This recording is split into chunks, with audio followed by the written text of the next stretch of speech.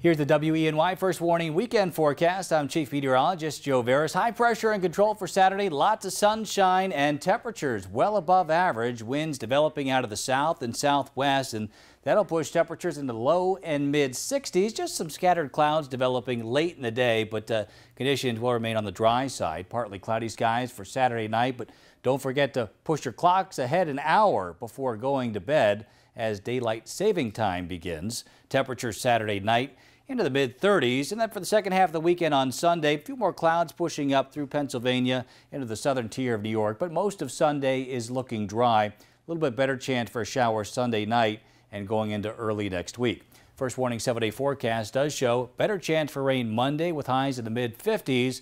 Look for 60s Tuesday and Wednesday with a chance for a few showers. More showers for St. Patrick's Day and into Friday with temperatures by late week in the upper 40s.